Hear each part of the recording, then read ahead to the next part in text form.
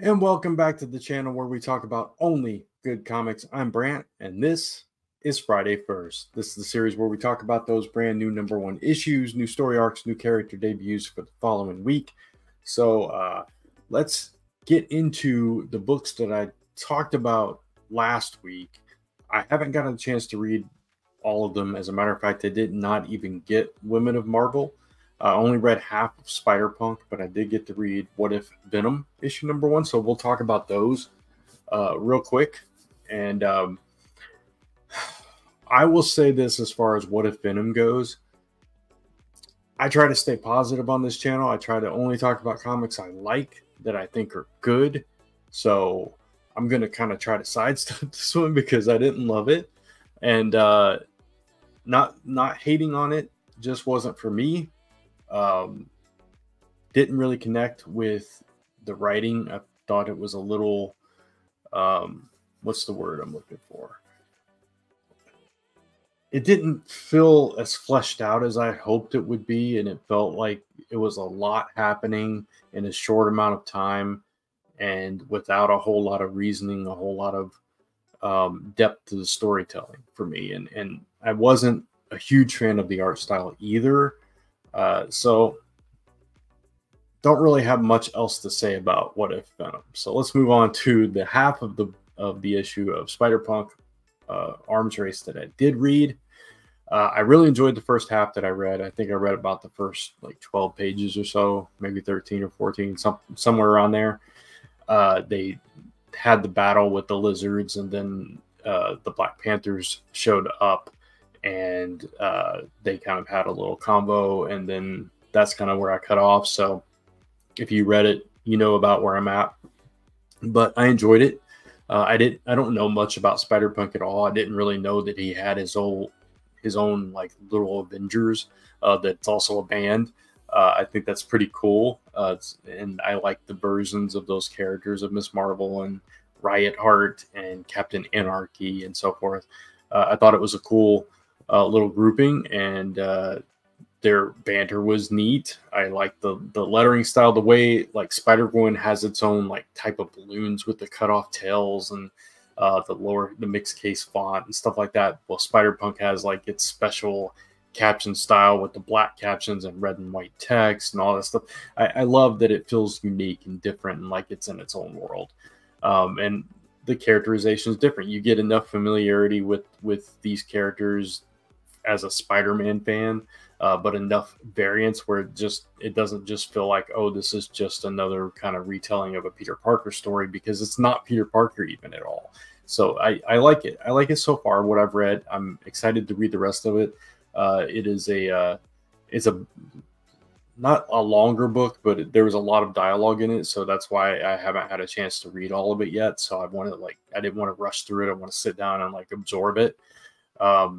So yeah, I think I'm going to enjoy this book though. So I'm happy about that. So that's the two books from last week. There wasn't a whole lot of new books this week, so that's it for those. So let's jump into the books that are coming out next week, which is a good mix, by the way, of new #1 issues of new story arcs.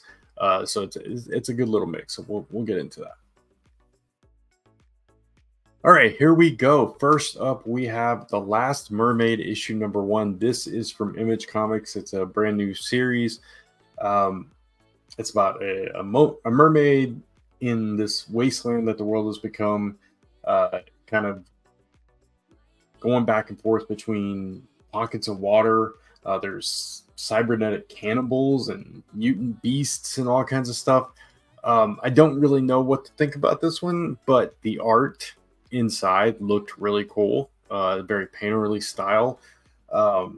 So I'm curious to at least take a look at it, and we'll see. I am actually, for this book and one other book on the list this week, I have added a brand new rating, a fourth rating that starts with the letter P.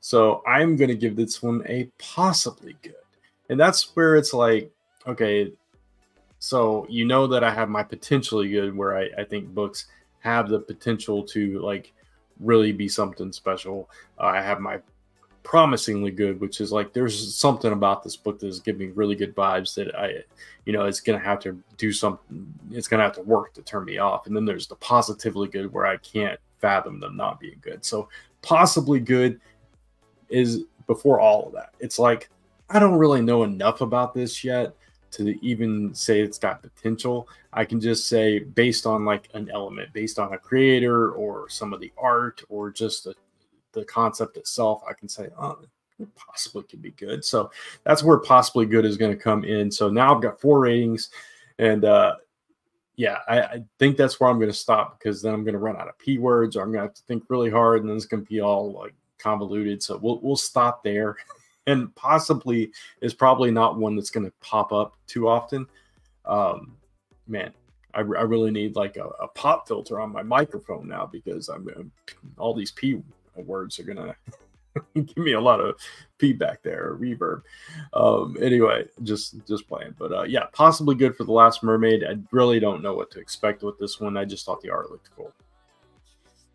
Next up, we have Weapon X-Men issue number 1. This is a multiverse of Logans that are banding together. I believe this is a follow-up to, what was it called? I cannot think of what the other one was called. It's, yeah, it was the Phoenix one. Was it the Jean Grey one? Whatever it was. Anyway, it was the follow-up to that one, I believe is what this is. And this is by Christos Gage and Gilderay Sinar, and they tout it as action-packed and multiversal. There's zombie Wolverine, there's Phoenix involved in this, and all that good stuff. So I enjoyed the previous one. I know not everybody did. It was kind of like you either liked it or you didn't like it. Nobody like loved it, but I enjoyed it for what it was. And I was excited, for the next part of it. I was a little bummed that it like ended, and we, at the time was like, well, where's it going from here? And then, you learn about this one coming up. So this is the follow-up, and yeah, I'm there for it. So I'm going to give this one a potentially good, because again, I enjoyed the first one. So hopefully I'll enjoy this one as well. All right, then we have Venom number 31. This is a new story arc. It's a crossover with Carnage and Venom. I have not been reading Venom, and I have been reading Carnage, but I haven't been loving it. So I'm a little kind of iffy on this one, so I'm actually going to give this one a possibly good. It's the symbiotes. I do love the symbiotes. I love Venom, and I love Carnage when they're done well. I have a lot of, history with these characters, but I don't know if I'm going to enjoy the crossover when I'm not loving the current runs of the books. So I am going to try out at least this first issue of it, see what it's all about. And, we'll go from there. But Dylan Brock is here. We've got, serial killer Carnage at play. They're going to clash, and we're going to see what happens with it. So that's all I can say about that. Then we have Birds of Prey number 7. And my rating for this one is going to be controversial with our following over on Comic Book Weekly and the rest of the cast as well. But I'm just going to go ahead and put it out there. I'm going to say promisingly good, which is my, next to highest rating. And the reason being is because it's a brand new team, not creative team, same creative team. Kelly Thompson's still writing, but it is a new roster of characters. It's no longer, Harley Quinn and Zealot and that whole, Big Barda, etc. We do still have Cassie, and we have Batgirl is added to the fray. So this is more like classic Birds of Prey. You got Barbara Gordon, you got Cassie, you got Black Canary, and they're on a new mission. And so I'm hoping that bringing those characters back together, and now that we've got footing under the book, it's the second art of the book, that it's going to be stronger than the first. And I love these characters together. I do really enjoy Kelly Thompson's writing, even though the first arc didn't blow me away. I got high hopes for this one. So promisingly good for Birds of Prey issue number 7. And a good jumping on point, I suppose. Okay, then we have Ultimate X-Men issue number 1. Um, this one I'm hesitant about. I'll be perfectly honest with you. Uh, I like Peach Momoko's art, but I don't know that I'm going to like it in an entire book. I couldn't really get it. I was one of the people that couldn't get into the Demon Day stuff. Um, it's just, it wasn't for me. And so I'm worried about a little of a disconnect here as it tries to mesh with the rest of the Ultimate Universe, and the art style is going to be completely different. And so I don't really know what to expect with this. We have a new generation of X-Men. Hisako Ichiki is a teenage girl who just wants to live a normal life. And that's Armor. That's her name, right? It's Armor. Yeah, Armor. It says it right there. So Armor, Maystorm, and a group of new Ultimate X-Men, the likes of which you've never seen before, as it says in the closing line there. Interesting characters that they're throwing in this as well. Ones that don't get a whole lot of screen time in the main Marvel universe, at least not anymore. So it's going to be interesting. It's going to be interesting. I'm going to give this one a potentially good, just because I really don't know what to expect with it. But you know, it's the Ultimate Universe. It's been solid so far. Ultimate Spider-Man's been fantastic. Ultimate Black Panther was decent. So we'll see what Ultimate X-Men has to offer as well. Here comes another polarizing one. Miss Marvel Mutant Menace #1. Same creative team from the previous Miss Marvel miniseries, which was New Mutant, I believe is what it was called. This is Iman Vellani, who played Miss Marvel, as well as Sabir Pirzada. They are co-writing this, and art by Scott Godlewski. And this is the follow-up, direct follow-up to that. In this one, they are exploring whether her hometown will turn on her now that she is known as a mutant and not just, you know, or as just an Inhuman, now that she's also a mutant and she's wearing the mutant colors, the X on her sleeve, and has gone full in, and the overall kind of feeling towards mutants in the current Marvel universe after all the Krakoa stuff and Orcus and all that stuff. So it's going to explore more of that. I enjoyed, like I said, the first miniseries. I know not everybody did, but I really did. And so I think I'm going to enjoy this one as well. I do like the creative team behind it. So I'm giving this one a promisingly good. Then we have Giant Size Spider-Gwen issue #1. I'm just going to put it right out there at the very beginning. I'm giving this one a positively good. This is spinning right out of Spider-Gwen Smash. So if you've been reading that and enjoying it, this is continuing right off of that and telling the rest of the story here. And I've really been enjoying Spider-Gwen Smash. It's the best Spider-Gwen story I've read in a while. So I have no doubt that this one is going to be equally as fun. Mary Jane as you know, a Carnage symbiote is, you know, kind of the antagonist here. We got Dr. Octopus's adopted son Orlando is involved in this as well.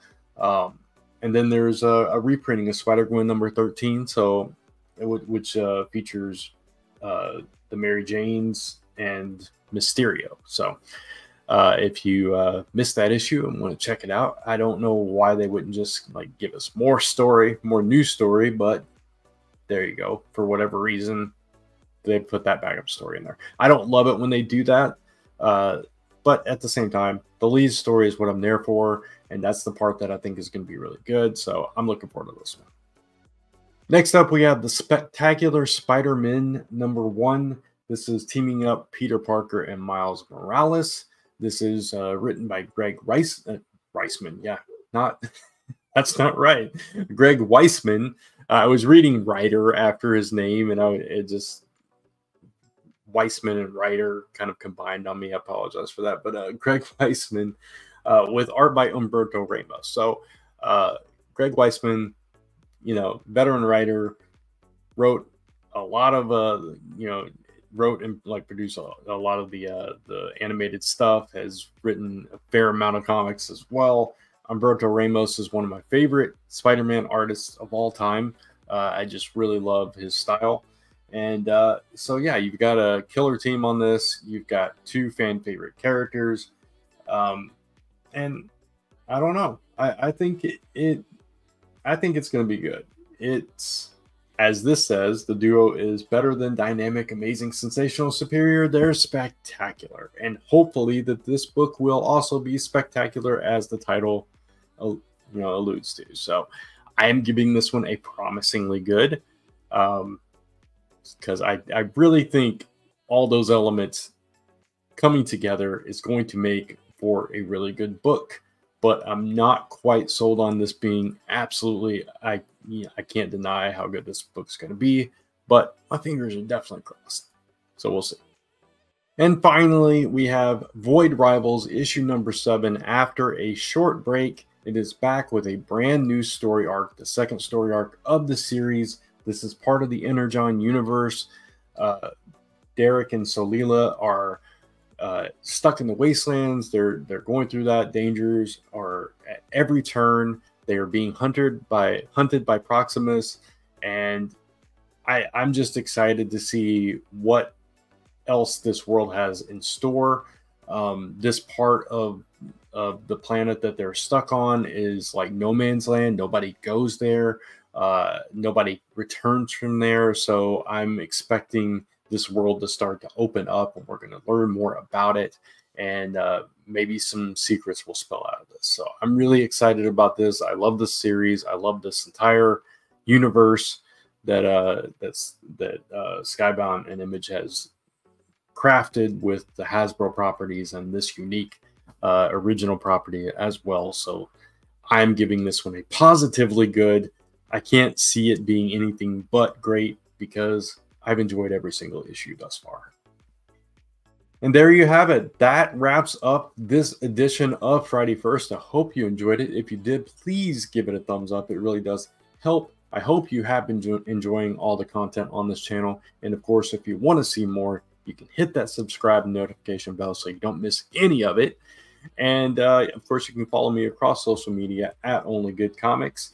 And type in that onlygoodcomics.com to head right back to this YouTube channel so we can talk about only good comics.